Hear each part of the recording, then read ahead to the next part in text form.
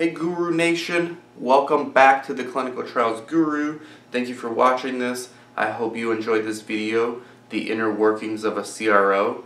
I know a lot of you guys were confused out there, and as I'm building my CRO this year, but really I've been laying the foundation for the past decade, I'm starting to learn a lot more about the business, and I wanted to sort of give you an outline of what some of the components of a CRO are. It was always a goal of mine to start a CRO. It's happening this year, but that's after 10 years or longer, probably 11 years at the time of this video in 2016. So hello to those of you watching in the future. A lot of infrastructure, and at the time we didn't know we were laying the infrastructure for a CRO, but as I learned more about the CRO business and what exactly a CRO is, and then I networked with many people because of this blog. Thankfully, I get lots of emails and text, which all of you guys can do, by the way. It's dan@theclinicaltrialsguru.com or 949-415-6256. So the more I started networking with other people, and the more I started going to conferences and meeting face-to-face with some of you, I've learned more about the inner workings of a CRO. And the more I looked into it, the more I studied that business model, the more I realized that, hey, I already have like 80% of this stuff down. And so I started piecing together the different components of what a CRO actually is. And there's so many CROs out there. There's probably dozens of them out there. In fact, probably more than that. There's probably many like mine, which are super small, super niche. So they may not all apply to this video, but for the most part, I'm a big believer in the 80-20 rule. For the most part, I think this is pretty accurate as far as the majority of CROs and what components they have. So let me get right into it. I'm going to give you the inner workings of a CRO and what it consists of, right? So essentially, CROs are organizations that are hired by drug sponsors, the drug manufacturers, to conduct their clinical trials. And there's full service CROs, which means that they will handle all the aspects of the clinical trial. So in this video, I'm going to talk about a full service CRO and some of the components of a full service CRO. And yes, I might be missing a couple here or there, but for the most part, this is what a CRO is. And so a sponsor will hire a CRO, then the CRO, they find the sites, the investigative sites. The sites are the ones who actually screen the patients. And then the CRO hires the CRAs. They have medical monitors as well. They have biostatisticians, and I'll get through some of that. And then essentially they handle all the logistics of the trial as well, shipping drug supplies, lab supplies, although there's a lot of vendors that they can outsource all of this to. Remember, anything can be outsourced, and just about everything is, okay? So at some of these smaller CROs, some of the larger ones have actually acquired their former vendors, and so now they can say that, yeah, they provide this service in-house, when in fact they were using that company as a vendor for all these years while they were accumulating more and more market share and having a higher market cap to where they can actually afford to buy some of their vendors. This is called vertical integration. So that's what a CRO is in a nutshell.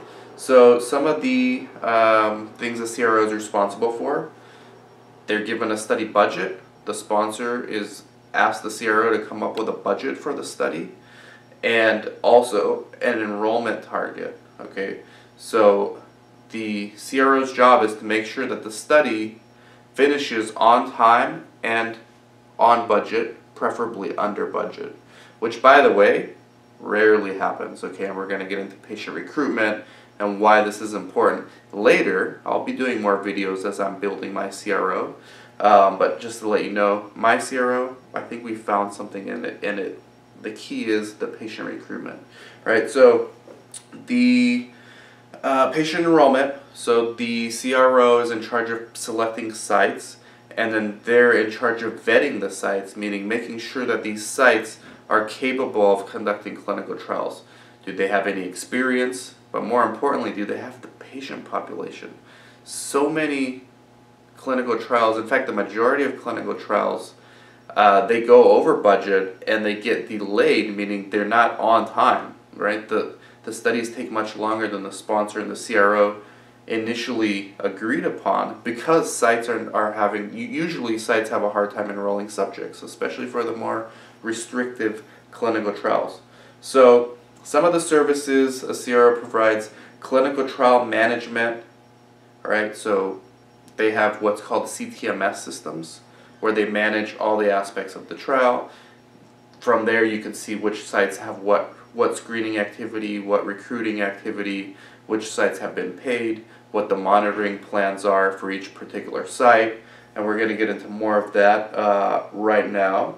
So risk-based monitoring is another big one, and they're using big data. So the CRO is supposed to also keep track of the data in real time.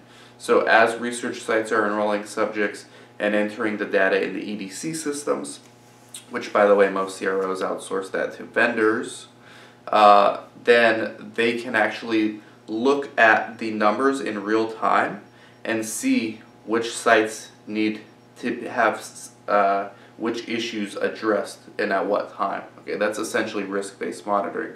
Also, risk-based monitoring is supposed to prevent errors from happening. There's a bit of a predictive dynamic when it comes to risk-based monitoring, where if you aggregate all the data from all the sites, you can sort of see what the problems are, what the pain points are for the trial. And so for the sites that have not gone through those pain points yet, you can kind of anticipate in advance that those pain points might happen. And this is all possible because of big data. And by the way, these CROs out there, they don't have their own in-house data team. I mean, some do, but many outsource this to companies like Bioclinica, Drug Dev, things like that. So there is a lot of smoke and mirrors going on when a CRO boasts about their capabilities, because most of that stuff is outsourced to other vendors. Okay, so there's a lot of smoke and mirrors going on.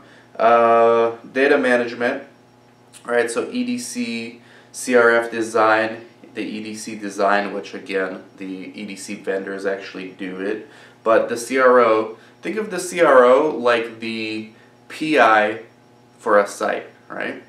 The CRO can delegate anything it deems necessary to vendors, but at the end of the day, the sponsor is holding the CRO accountable for the study, right? And I've participated in many trials where the sponsor switched the CRO on their next trial because, as it turns out, the CRO dropped the ball. Okay, sometimes they do that in the middle of a trial. I've seen that happen too.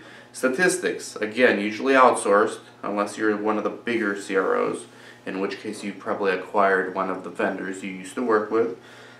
Statistical consulting services, usually statistical analysis plan, and I'm just going through one of my articles I have here. Medical and scientific writing, again, generally outsourced, but it's not that hard to hire a medical writer. In fact, we know many who we work with for our projects, and you can say they're in-house even though they're not your employees. But again, some of the larger CROs will have their own employees that are medical writers. They write the protocol, they help the sponsor write the investigator brochure, and all that entails, which is a lot of paperwork. Okay? Pharmacovigilance. So essentially, pharmacovigilance services overseen by medically qualified personnel who can provide safety oversight for clinical trials, including data safety monitoring board involvement. So think of medical monitor, okay? All sites have, or all studies have a medical monitor. The CROs usually employ the medical monitor, and the medical monitor is a physician. They're in charge of safety of the trial, pharmacovigilance.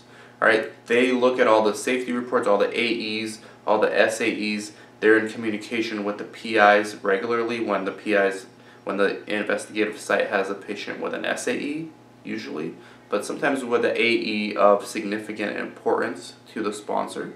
And so the medical monitors sort of oversee that.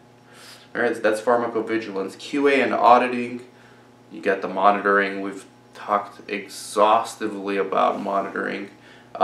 Sometimes they do when the CRO, when the sponsor requests, the CRO will provide an independent auditor to audit the work that the CRO and their CRAs have been doing for the study, right?